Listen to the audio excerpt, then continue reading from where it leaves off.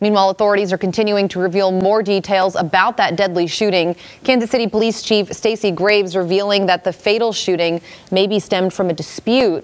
Graves adds the victims range between the ages of 8 and 47. About half of the 22 people who were injured in the shooting were younger than 16.